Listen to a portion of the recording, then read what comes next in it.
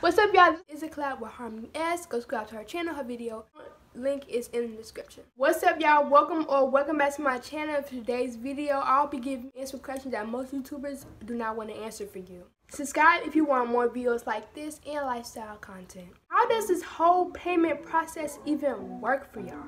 First off, let's start with the basics. You need to get 1,000 subscribers. It don't matter how long you take, you just need 1,000 subscribers. You also need to get 4,000 hours within a year. You have to keep that up every year or you get demonetized and not paying anymore until you get your 4,000 hours back within the next upcoming year. If you're under 18, you need a parent to be over your money and over your account. Or you can just get all your money sent to your parents' bank account. It's really up to you and your parent. With YouTube, it's not like every other job. You get paid once a month. So you get paid based off how many people are watching your ads. You need people to be watching the ads on your video. If they skip the ad, if you ever watch a YouTube video and you skip the ad, the YouTuber you was watching didn't get paid for it. It really depends on what type of video you're making, how much you make. YouTube has this thing called CPM. They give you the amount of money you make per 1,000 views that you get. You know how to get a high CPM, and here's how. You get high CPMs if you make videos talking about cars and numbers and stuff like that. As I am editing, I feel like I didn't give enough information talking about how to get a high CPM. So here's a resource that I got from the internet available and will tell you the truth on how to get a higher CPM. But you get a lower CPM if you're making lifestyle content, your rare memes and stuff like that. YouTube, it's all about how important the video is to society. YouTubers get paid per click. If you ever click on somebody's video, somebody get paid for that click. You get paid because you clicked their thumbnail. My next question is, how do this sponsorship thing even work for YouTubers? First off, you have to agree on how much you're getting paid for the video, the Instagram post, anything. And sponsorships, sometimes they give you a list of talking points. You have to hit those talking points or you need to start over.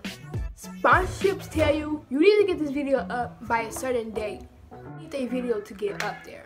Next one is, what makes a channel get demonetized? Demonetization is your strikes that YouTube gives you. 3 strikes and you're out. They give you copyright strikes and they give you channel strikes. Also, if you're getting paid and you don't reach that, if you all of a sudden don't have the 1,000 subscribers anymore, or you don't reach the 4,000 hours within that year, they also will demonetize you. The next one is, how do you actually grow on YouTube? Not all that be consistent stuff, but like, how do you really grow on YouTube? Because you already know them basics. You need a good thumbnail. Now I know you heard this over and over again. People tell you this, but they never tell you why. You need a good thumbnail because YouTubers get paid based off the click. So if you get somebody to click on your thumbnail, YouTube will pay you because it was just that good. You need good watch retention. What is watch retention? Watch retention is how long somebody is watching your video. But what is good watch retention? Watch retention, a very good one is like 70% or higher. But what you want to aim for is a 40% or higher. 40% might be bad at school, but when it comes to how long somebody's watching your video for, you need that 40%. Also, I know people are telling you, make your 10-minute long videos, 10-minute long videos, but also why you really need a 10-minute video is because you can put as many ads as you want to when you have a 10-minute video. But if you have a shorter video, let's say a 5-minute video, then it's most likely that you would have a higher watch retention and you want to push your video out more because they know people like this video. You also need a good click-through rate. What is a click-through rate? Click-through rate is what percentage of people are clicking your videos. YouTube will put your videos out there a certain amount of time, and that's the percentage of people who actually clicked it. For me, I have videos, they put my video out there 6,000 times, it is like a 10% click-through rate. But what is a good click-through rate? A good click-through rate is the average is 2 to 10%, which is a wide range. But I know generally my click-through rate is about 10%, which is good. YouTube also look at good engagement, which means people liking or disliking your videos, people commenting in the comment section, you heart in the comments, you replying to the comments. That is good engagement in the video, and YouTube like, people really like this video, let's push it up further, you know? I know I said we don't want that basic be consistent stuff, but you need to be consistent, and I'm not gonna tell you be consistent. I'm gonna tell you why.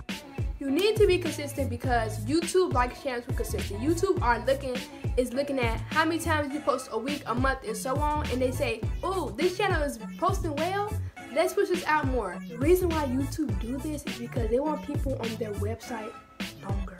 Next thing is that you need to stop using that intro that you put in every video. Here is why. Unless your intro is important in some way, you need to stop it.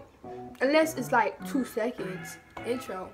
The reason is because nobody cares. Nobody cares about that intro. It's not doing anything. All you're doing is showing out your Instagram and showing pictures of yourself that nobody cares about. They care about the information that you're giving them, the entertainment that you're giving them, whatever that you're doing in that video. That's what they care about. I have analytics that videos that I put my intros in, that was my dropping points. That is the point when people dropped out because they don't care. Stopping my intro in, my watch retention came up. Next thing you need to do is get straight to the point. When you talk, the first 15 seconds of a YouTube video is the most important. The first 15 seconds, you need to get to the point. And if you're not to the point, people are gonna leave, and then YouTube gonna like, nobody likes this. Bye. We're not putting you out there anymore because nobody cares. But if you really feel like you need to say what you need to say in the beginning of the video, then this is what you need to do. What's up, guys? Welcome to my channel, and I do have a few things to say, but if you want to listen to that, you go to this timestamp. Give them a timestamp. Tell them to go here if they don't care what you're saying. Next one is how to get collabs with other creators. I have done multiple collabs. This is actually a collab with somebody. It's okay to reach out to people, but what do you say? This is what you want to say in the message, the email, or however way you contact them. Hi, you put your channel name. I have just recently came across your channel. If you've been watching it for a while, you say, I've been watching your content for a while. You say, I really like your content. I feel like our channels are alike in niches. And you could say, we have about the same sub count, or we get about the same views. I would like to collab with you. Are you down? And they will respond if they would like to. They will ignore you if they don't want to, or they will just simply tell you no. And it's okay if you get a no. There's plenty of other channels for you to collab with that would love to collab with you. But if you try to collab with somebody, make sure you get about the same amount of views with them. I really don't care about the subscriber count, but if I get about the same amount of views as them, then I feel like we'll do good for each other. Next one is, what carries more weight? Watch time, subscribers, or views? Watch time, hands down. Watch time carries the most weight down to your channel, because that's all YouTube care about. How long are they keeping people on my website, on my app? That's all they care about, honestly. The next one is, has support ever been annoying? Yes, but not often. It's, how do you really feel about somebody rescheduling your collab?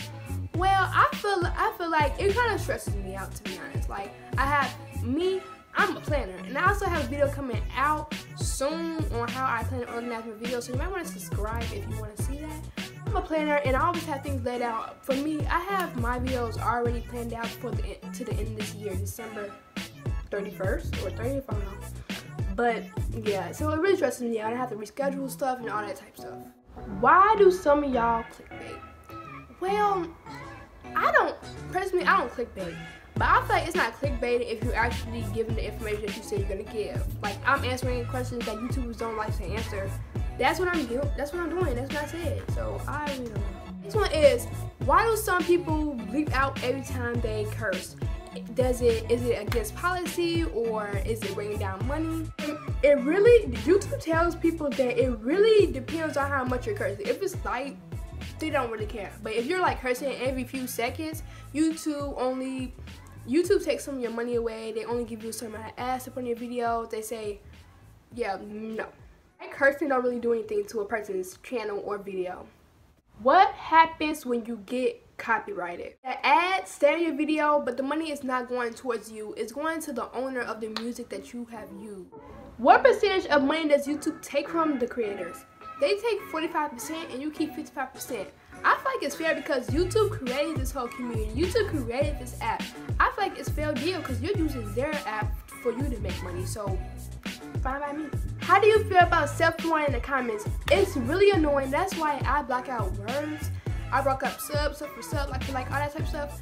So every time somebody commented that, YouTube tells me somebody commented that and they didn't allow it, and then I report their comment as spam.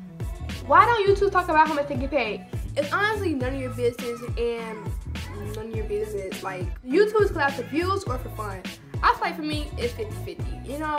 I enjoy collabing with creators. It is so fun, and I get to meet them and talk to them and, you know, get to know them.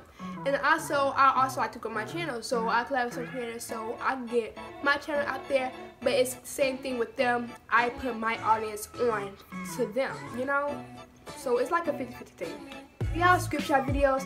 Me personally, no, but I do outline my videos, which I will be talking about the video soon, so you might want to subscribe. So some do, but some don't, but I outline my videos. It's the end of today's videos. Please leave a like, comment, and subscribe. It's free. Don't forget to watch the videos coming up right now. Bye!